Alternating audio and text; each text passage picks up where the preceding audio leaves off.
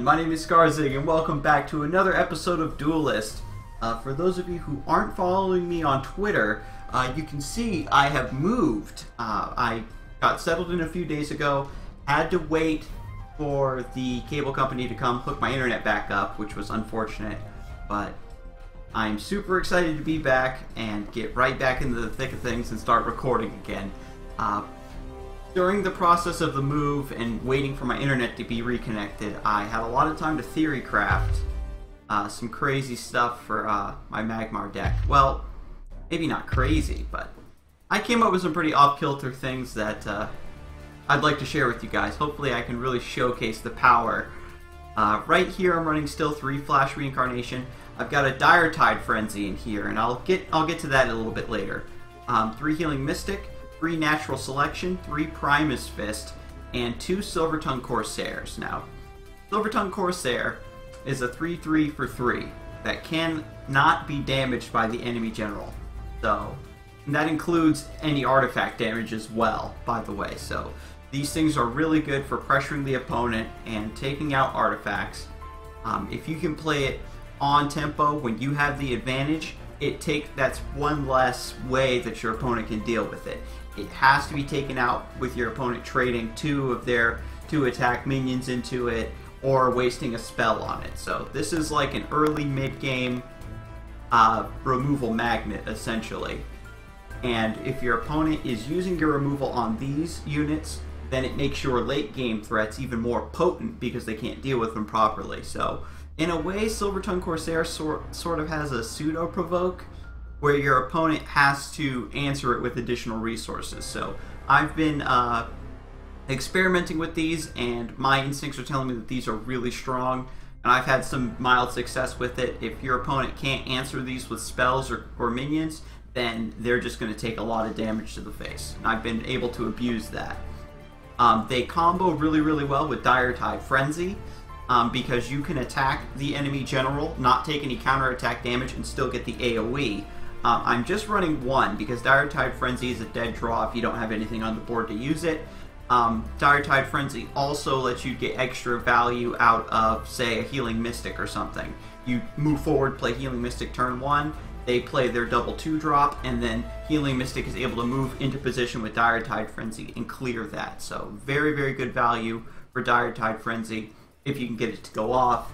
As you know, I've been experimenting with that in the past, and I think just having 1 in the deck as a tech card is pretty nice. This also lets you combo with things like Vindicator or Veteran Silithar and get even more value out of your earlier drops, but that only comes in handy some of the time, and yeah, been doing me really well. Another quirky thing that I've added to the deck is Chrysalis Burst. Now, this card is basically going to have 3 uses. Either when you're going first, you move forward, play your 2-drop, next turn, get your mana spring, and then drop Chrysalis Burst on 4 mana. Now, that early in the game, your opponent most likely isn't going to be able to deal with it properly, outside of things like Tempest, or Songhai, Ghost Lightning, which isn't really run except in the most dedicated of spell lists. So this can get you really, really ahead if you can play it turn 2. Mid-game, if your opponent is pressuring you, sometimes you can play the Chrysalis Burst to get some threats scattered out along the board to kind of get yourself some breathing room. They might stop going for your face because they'll have to spread out to take out those threats depending on what's in them. Vindicator, Silithar Elder, etc. And then late game, when you might have 4 mana to spare, you can drop the Chrysalis Burst, and during that control stage of the game where this deck really shines, Chrysalis Burst is just going to give you even more value and even more units on the field to end the game and crush your opponent. Still running 3 Magmar, 3 Emerald Rejuvenators, 2 Twilight Sorcerers, 3 Veteran Silithars, 2 Dancing Blades, Metamorphosis, 2 Spirit Harvester, 2 Archon Spellbinder, 2 Makantor Warbeast, and I switched the Silithar Elder for Pandora. They sort of fill the same strategic niche where it's a beefy unit that spawns more units that needs to be dealt with by the opponent, but Silithar Elder needs a lot more preparation and setup. It's a lot more dependent on board state, where Pandora is a bit more flexible in that regard, where things don't need to be as ideal when you play her. And because the unit that she spawns is going to be a 3/3 instead of an egg, you know, even if it's dispelled, you still have an additional body. She gives you that immediate value, where Silithar Elder gives you a lot of pressure, but because of that you have to wait for the egg to hatch, it's, you know, sort of delayed value. The Myriad of Wolf abilities that Pandora spawns gives you a lot of additional options as well that you normally wouldn't have access to. Like ranged and provoke and things like that you can make use of. And one thing also I forgot to go over is Primus Fists.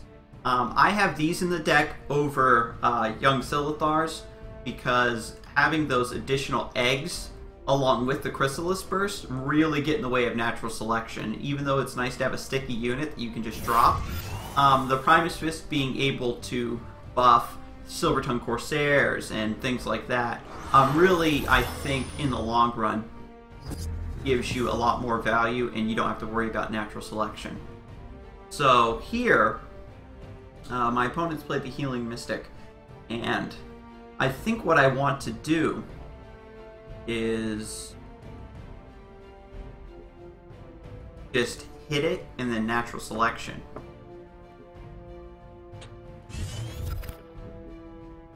So I don't have to deal with the 3/4 that might get buffed next turn.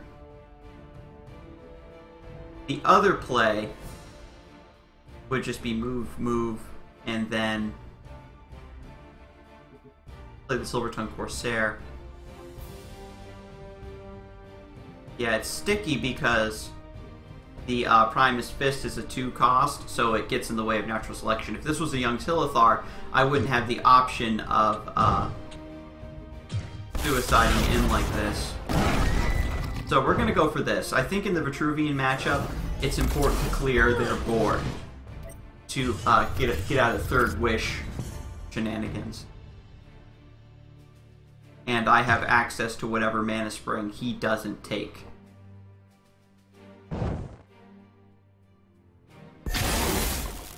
Yeah, see, he did the Dream Chaser hoping it would get the Mana Spring for him, but you're going to have to play something now. He's getting set up for Warbeast here pretty nicely if he plays something here. I wish I had Flash Reincarnation. Yikes. Okay, so we are hoping for natural selection or Flash Reincarnation. Healing Mystic.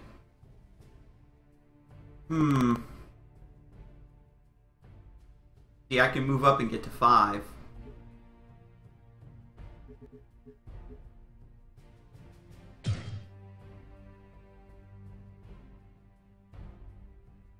I guess we'll just do that.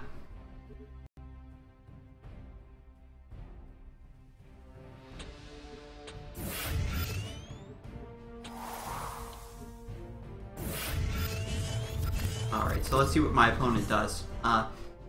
He'll have to move the Dream Gazer this way, I think, to kill the Silvertongue Corsair with it. Because, again, it can't be killed by the enemy general, so he'll have to waste a turn instead of hitting me with his 5 damage. And if he attacks the Silvertongue Corsair with the Dream Gazer, that allows me to move the Healing Mystic over, play the Dancing Blades, and trade into it. He's also going to want to move his general, I think, and if he moves it, that'll bring the Silvertongue Corsair down to take out this if he doesn't kill it, you see? So, I think that play put him in a nice little 50-50 situation where he has to make a good choice, and I'm able to reap the benefits of whatever choice he makes.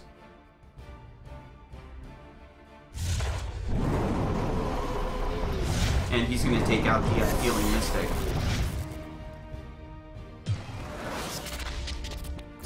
That's kind of silly to waste all those buffs like that. But Scion's First Wish, because you draw a card, it just replaces itself. You have something 1/1 and then draw a card. Okay, so top priority is to kill this Dream Gazer.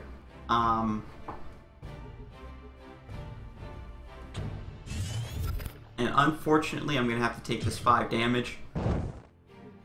And this places me in a really bad spot because of the Jaxi and the other Dream Gazer.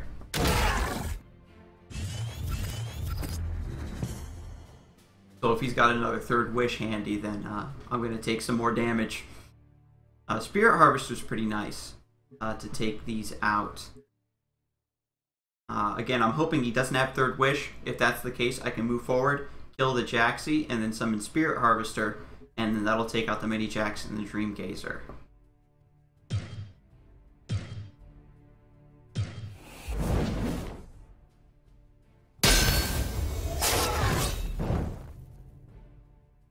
And there's the third wish. Alright.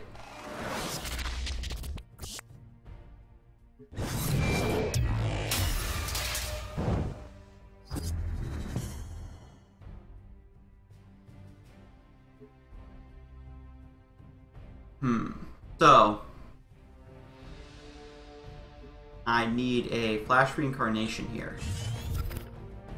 If I had Flash Reincarnation, I could flash out the Warbeast and then hit it with Diretide Frenzy to take out the Jaxi. And because it's on the center column, I'm in blast range no matter where I go. Well, center row, I mean, the columns are the vertical ones. But since he's in the center row like this, he can move 2 up or 2 down wherever he needs to start hitting me. And now he's got a Wings of Paradise in play. And with flying, this thing will be able to go anywhere and start beating me up. I think the proper play is just to play the Warbeast here and kill this, hit him, and then weaken that.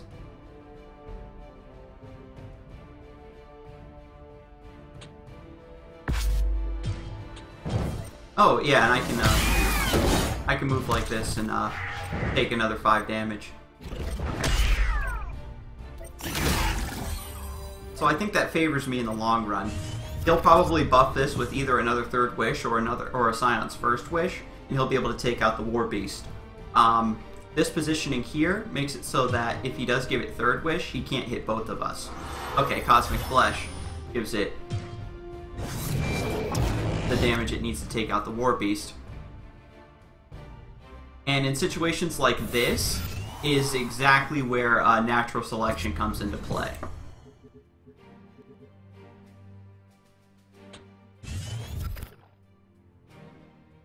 And never lucky. Okay.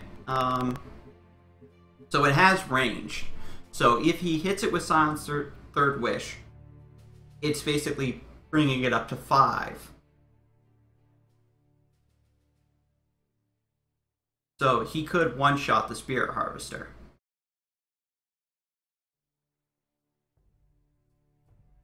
So I think what I want to do is play the Emerald Rejuvenator, Healing Mystic into Emerald Rejuvenator.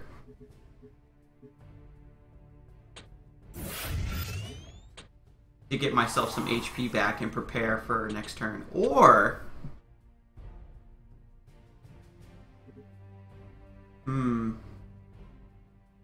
yeah, we'll do that.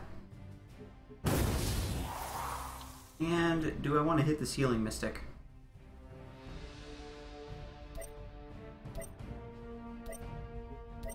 Yeah, I'll hit it now.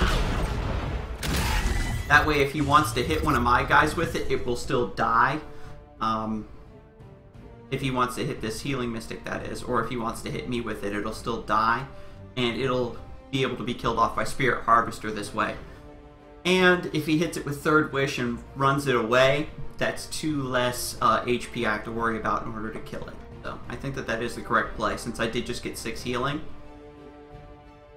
Just taking that 2 to soften this up and make it less of a threat overall, I think, is the correct play. Oh, yep, so there's the Third Wish. So he's going to hit this thing. And then the Mini Jax does this. That's really harsh. But I can hit it, and then Spirit Harvester will take it out. Or if I replace into Magmar for natural selection or something. Because when you're dealing with Vitruvian, because they have such ridiculous... They can hit you from anywhere, essentially, and that's what makes the matchup so hard.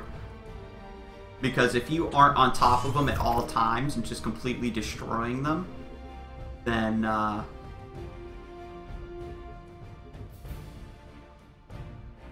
See, Flash Reincarnation would be really good here, because I could flash the Spirit Harvester into Metamorphosis to kill all of these. I'm getting such crap draws this game.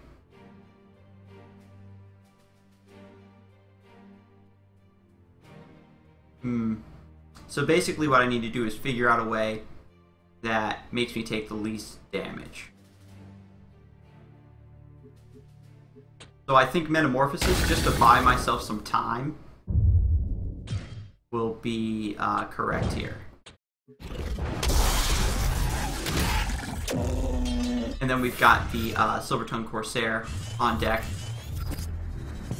I played it here so that I can pressure the Vitruvian General, but still be in range to take out the mini jacks. Because I can buff it with Diretide Frenzy and do that 4 damage, or get the Warbeast here if he wants to. He's most likely going to move to this way just to get out. And I'll have enough mana to do some damage down here, hopefully. Because that Starfire Scarab is pretty scary.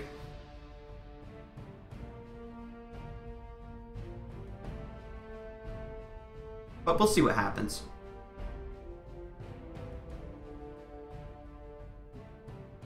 Because eventually I think the Vitruvian deck is just going to run out of steam. Time Maelstrom. Lord.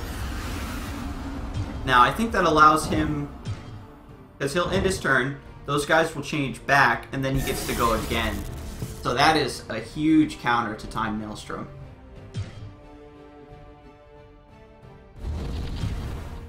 To Metamorphosis, I mean.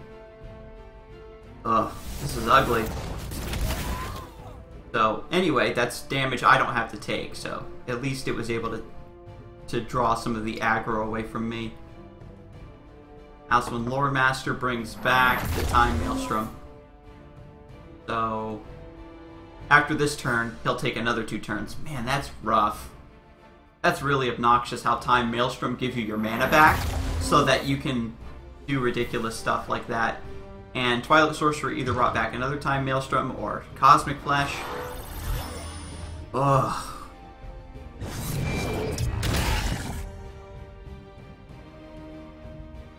Yeah, so I tried to drop that Metamorphosis to buy myself some time.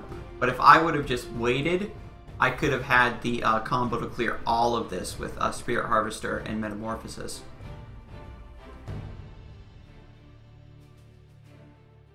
So... Warbeast kills the Lore Master. Luckily, the transformation for Metamorphosis takes the buffs off of him. So that I don't have to worry about that as much. Starfire Scarab is still sort of a problem. Time Maelstrom. I can play the Archon Spellbinder this turn to counter the Time Maelstrom. So, let's do that. See if I can get something to follow up. 4, 5. I can play Archon Spellbinder, and then the Dancing Blades will let me take this guy out. Okay. And we're going to flash out the Spellbinder and play the Dancing Blades at full HP.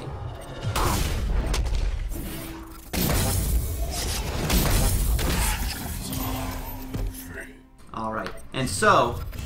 at this point, he'll have to 3, 4, 5, 6, 7. He'll have to move, attack, kill this, and then Time Maelstrom. Yeah, so he'll have to kill this before he Time Maelstroms. And that's 7 damage I don't have to take, and it leaves me with a body. So I think that if I can live... Oh, Dominate Will.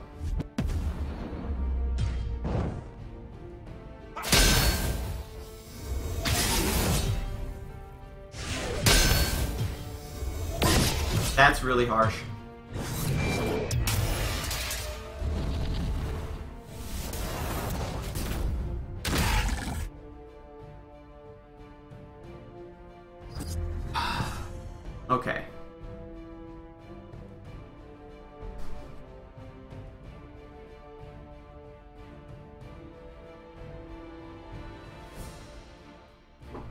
Dominate will. So, good news is that I can just kill it.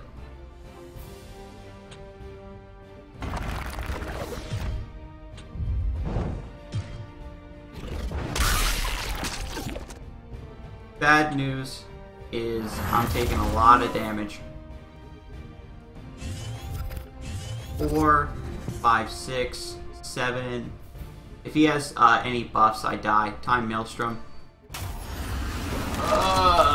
Man, that is so cheap. I played another game called Duel of Champions that had a card similar to that called Time Jump, where it lets you go twice in a row, but it didn't refill your mana. So it was used as a finisher, where your guys would just go twice. It was more like Spirit of the Wild. But Time Maelstrom in this game, allowing you to go twice like that, and replace twice, and move twice, and like get your mana back and play whatever you want for 2 turns, is so ridiculously overpowered. I think with this hand, I do have the natural selection. I think I want to drop these two, either get a 2-drop or flash Reincarnation to open up with. Okay, so I can move forward into Primus Fist, which is pretty decent. And then into Silvertongue Corsair.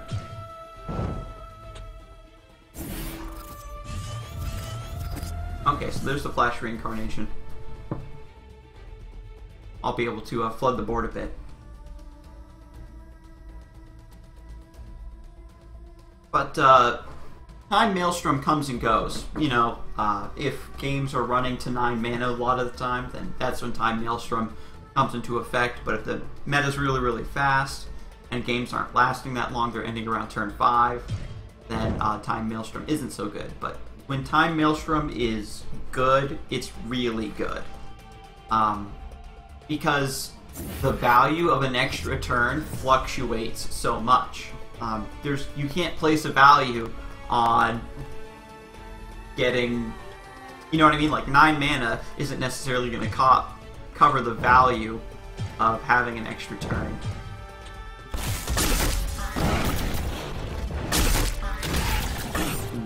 So instead of playing Silvertongue Corsair, I think I can flash Twilight Sorcerer and then Healing Mystic.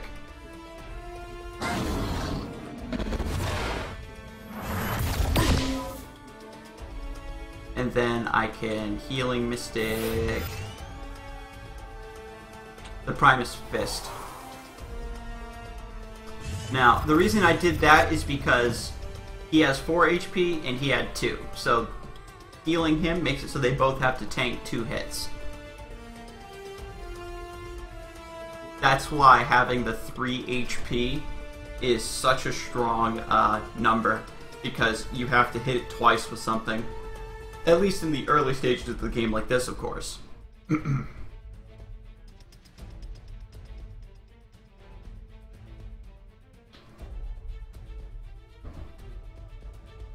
And we just saw my opponents playing Mechazor. And I don't have a Crossbones, but I do have Ephemeral Shroud. Alright, so that's 3 mechs.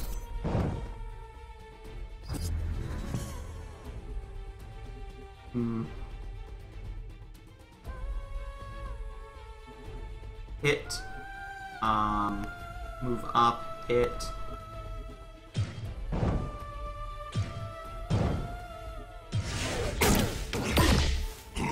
Actually, I should have killed him first, and then the Healing Mystic would be slightly closer to the fight.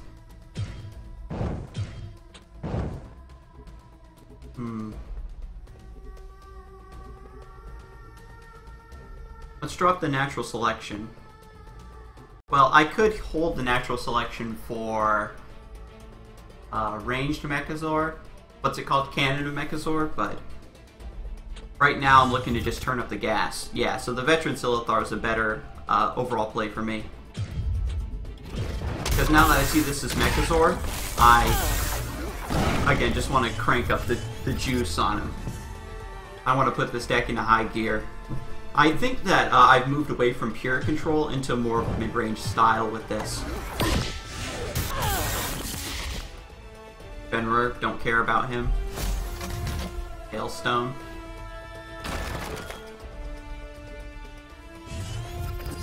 Let's see. So I can play Dancing Blades, and then these two guys trade into the Ghost Wolf.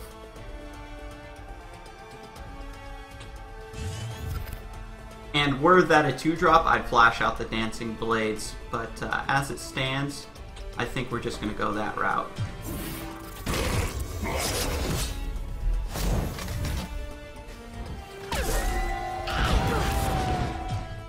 And I do want the Primus Fist to hit him, of course, so that I don't take that 3 damage. And unfortunately, this leaves Dancing Blades vulnerable to Hailstone Prison.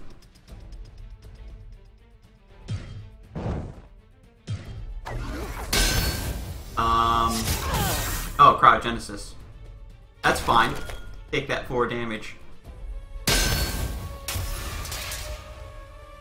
Sword. That's 4 mechs? Yes, that's 4 mechs. I do have Metamorphosis. And Flash Reincarnation. And Spirit Harvester. So I'm on pace right now to...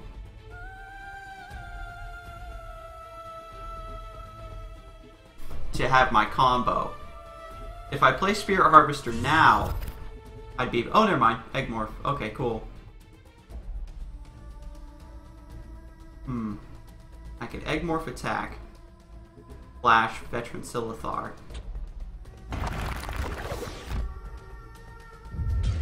Because playing anything else this turn, I wouldn't be able to properly position around that Frenzy.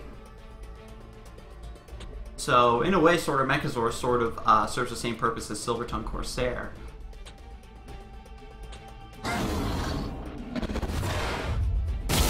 Alright, so Mechazor's coming.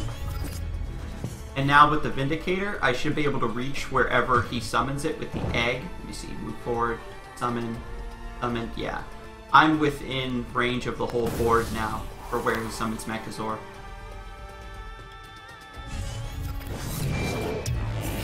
Aha.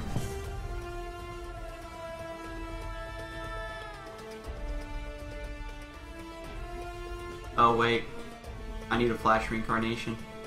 Oops. I thought I was going up to 8 mana. Oh goodness, my math. That's 10 range damage plus whatever buffs he has.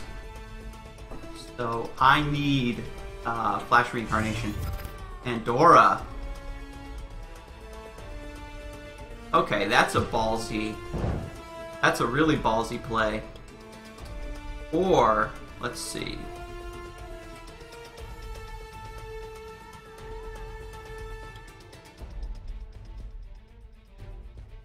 Yeah, we'll go Pandora.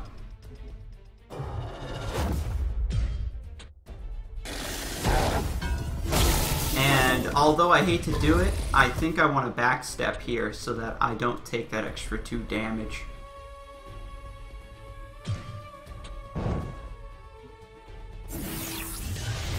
And I got a Frenzy Wolf. I was hoping for a Provoke Wolf to spawn here and lock this down for me. But now Pandora is threatening. If he Hailstone Prisons, then that's fine, because again, it would be dealt with regardless, but it gives me another body on the field. So he could Hailstone Prison, and then just double attack, and then have Mechazor hit me. Oh, looks like he's gonna Frenzy. Razorback Frenzy. Yeah, I had a feeling Razorback was coming, so it's good that I'm able to delay taking that 10 damage for another turn. Yeah, see, there's the buffs. I knew exactly that that was going to happen. I had such a feeling that he was just going to buff the mess out of those guys. Okay, so I can Metamorphosis Vindicator to at least take out this threat. And then I have this ranged guy up here to worry about. So, I need Flash Reincarnation so that I can flash out the Spirit Harvester.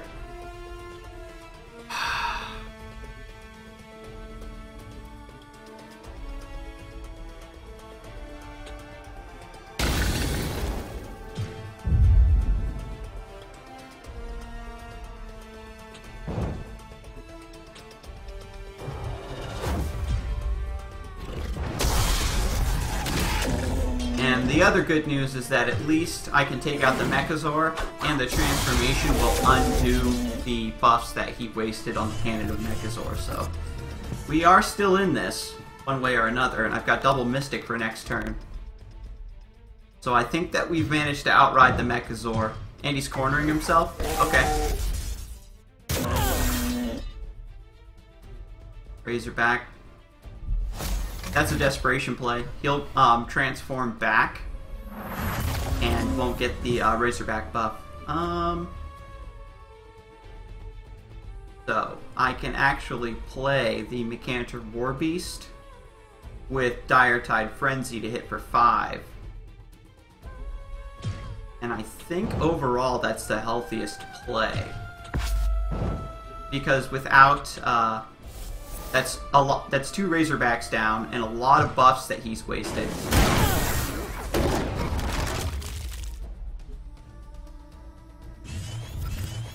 And so he'll have to kill the Makantor Warbeast with the Cannon of Mechazor. That keeps it off of my back for another turn. So basically, this game, I've just been able to throw out units as bait and say, hey, why don't you kill this thing instead? And now, ladies and gentlemen, we can just Spirit Harvester these guys. Unfortunately, Spirit Harvester is anti-synergy with Chrysalis Burst, so I'm not able to show that off for you guys, but we in it to win it.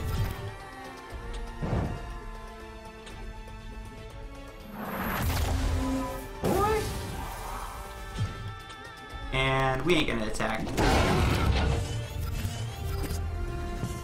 The play here for him is to step back, summon a 2-drop with Aspect in the Mountain.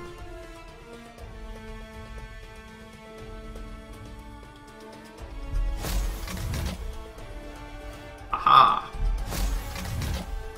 Chromatic Cold on you. I'm fine with that. Alright, so Egg-Morph, attack 9,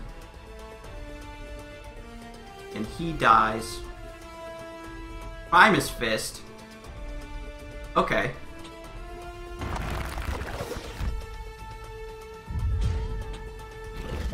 Woo! Things were looking really dire for a minute there, but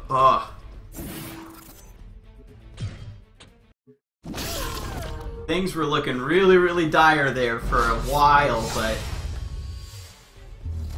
victory. Managed to pull through even without getting our draws. Whew. Okay, still fighting for rank 5. I know that there's people who have gotten to S rank with Magmar, but the struggle is real. I was out of commission there for a while, but thank you for tuning in.